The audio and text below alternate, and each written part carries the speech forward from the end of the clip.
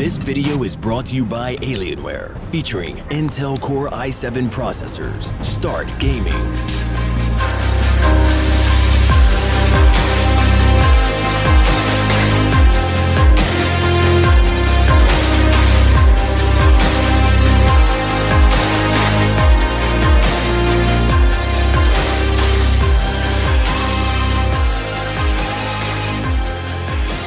The next Battlefield game is a long way away, around 12 months to go. We've had rumours it'll be Battlefield 5, we've had the DICE team stating they didn't know what made people like Bad Company 2 so much, suggesting they might want to make a third in the spin-off series, and we've seen a fake leak of 2143. We're nowhere near this game yet, and it seems now more than ever, because this year we're missing out on our Battlefield goodness. People want to know, desperately, what is coming next. Just before I go on today, the video was created on my Alienware 15 laptop. That means edited and rendered. The footage is something that I had in a folder on my main PC from a while back, but it was all created on my Alienware 15 laptop. So if you think it looks good, let me know in the comments down below. And if you want to check out the laptop, then there is a link in the description. Now, I'm as impatient as the rest of the community. Any new content that comes for Battlefield 4 and I'm all over it. Take the recent reveal of the Dragon Valley Team Deathmatch Zone, which has been modelled on Noshar Canals. That was sure to get people excited, bringing back a fan favourite map into the newer game. But it doesn't quite cut it like fresh news of a brand new game in development. And we haven't had a whiff of anything official on the future of the Battlefield franchise for a while now. That is until Friday.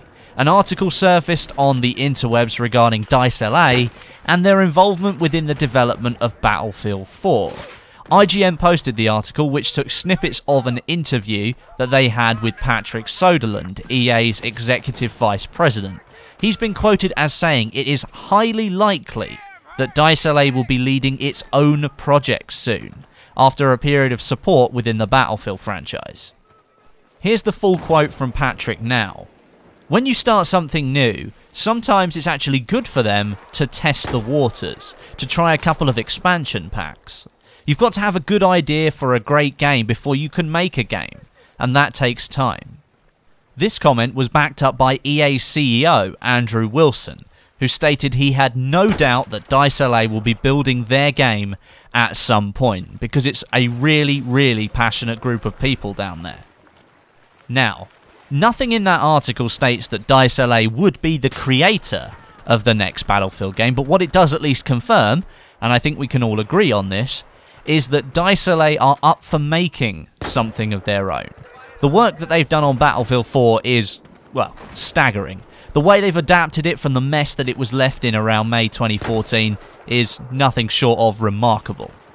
They made the game fun again, not frustrating. They saved a dwindling franchise and rejuvenated it with fixes and patches that removed bugs and glitches, and single-handedly held on to a bunch of gamers who would otherwise have gone elsewhere.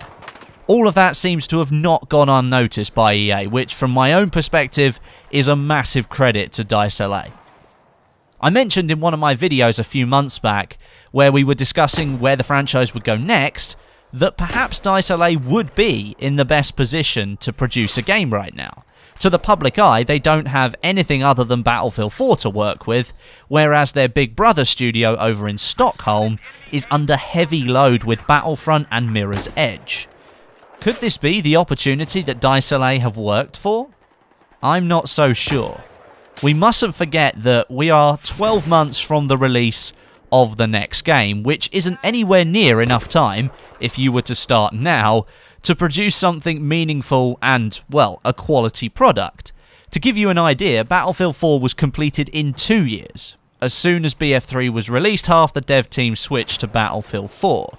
Battlefield Hardline started at the same time as Battlefield 4, as soon as Battlefield 3 was released, but of course came out 18 months after Battlefield 4, in a working state and functioned as intended. So from that experience alone, you can see how long it takes to make a video game, or at least one that works as intended.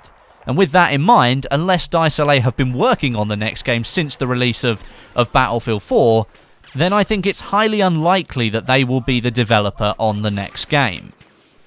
If I were to take a stab in the dark though, I'd say what is more realistic is that the DICE Stockholm studio be the main studio for the game, but DICE LA play a much larger role in the release of the final product, and not simply have them work on post-release support and content.